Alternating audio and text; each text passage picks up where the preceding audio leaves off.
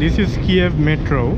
This is one of the deepest metro stations in the world.